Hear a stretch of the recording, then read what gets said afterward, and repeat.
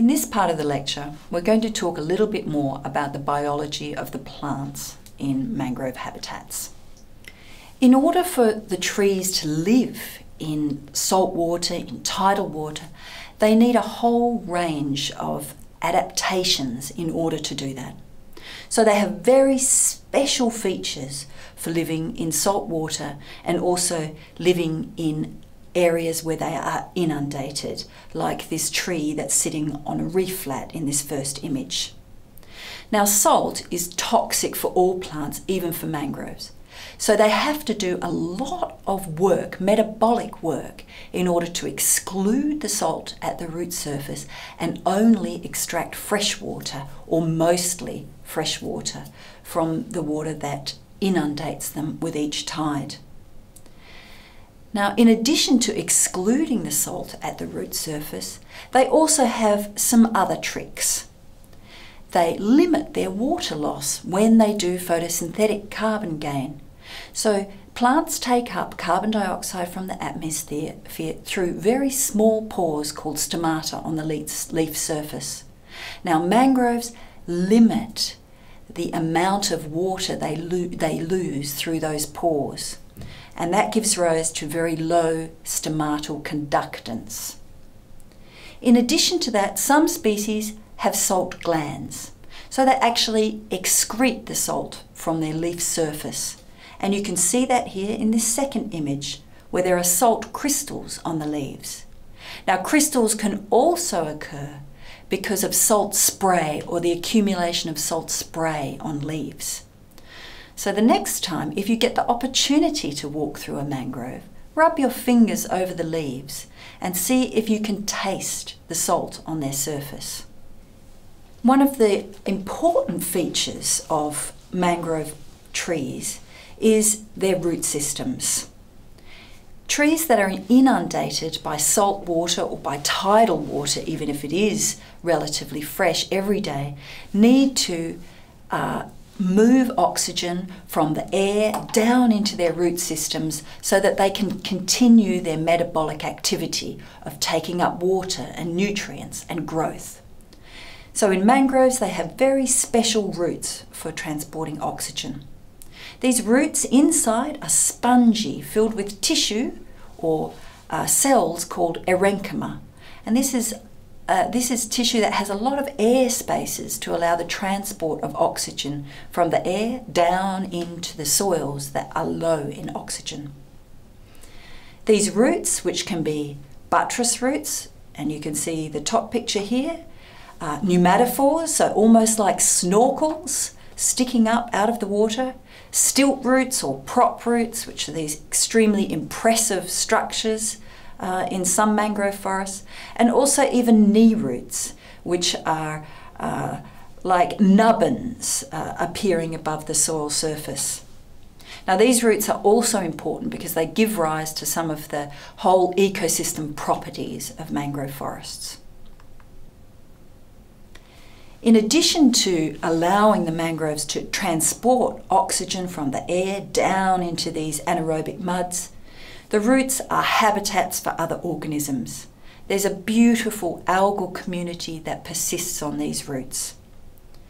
They have the function of increasing friction and slowing the velocity of tidal water, which allows particles that are suspended in the tidal water to sink to the forest floor. And this is one of the processes that allows these forests to accumulate a whole range of material and also to increase their soil volume through time, which is important for their ability to maintain their position with sea level rise. And we're going to talk about that in the next part of this lecture. Not only are there features of their leaves and roots that are important, but they also have very specialised dispersal and reproductive strategies. Many of the tree species have propagules rather than true seeds. And this means a propagule is a ready-to-go seedling that has already germinated on the parent plant, and once it's dropped into the water, it's essentially a whole seedling ready to go. This strategy is called viviparity. Now, these sorts of propagulls and also the true seeds that are produced by some mangrove species are buoyant, and they're dispersed by tides and by currents.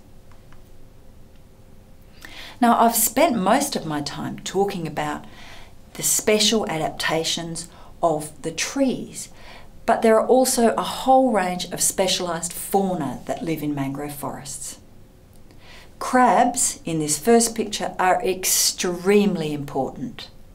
They consume leaf litter that drops to the forest floor. They have vast quantities of larvae that are food for other organisms and that are released into tidal waters. And the crab burrows contribute to the roughness, that friction offered by the habitat to the water. There's also a hugely diverse community of invertebrates and vertebrates, and some of these are commercially important fish species. This second picture you'll see is of a mud skipper, and these are one of the most charismatic fishes of mangrove habitats. In addition to the organisms that you associate either swimming or with the benthos, with the actual forest floor, there's a whole range of other fauna that basically visit mangrove forests temporarily or use parts of the canopy. And for example, here I've got birds and bats, fruit bats. Now, fruit bats love to roost in mangroves, as do many bird species. Crocodiles, tigers, all manner of other organisms are also temporary visitors and extract resources from mangrove forests. Finally, I want to talk to you about some of the landscape patterns that you can observe when you're looking at mangroves at that scale. So here's an image from a river in northern Australia, where the mangrove species are coloured differently on the landscape. And you can see that there are patterns in the distribution of the vegetation. So the red at the front are the Rhizophora communities with the big hoop roots. The yellow behind is the Avicennia, and the bluish aquary colour, more landward again, is the scrub mangrove with cyanobacterial mats associated with it. Now, these patterns that are arising in the landscape are due to the differences in species tolerances of salinity, of inundation, nutrient availability, and also differences in the propagule dispersal and predation. So all of these factors together combine to give rise to the patterns in the mangrove forests that we see.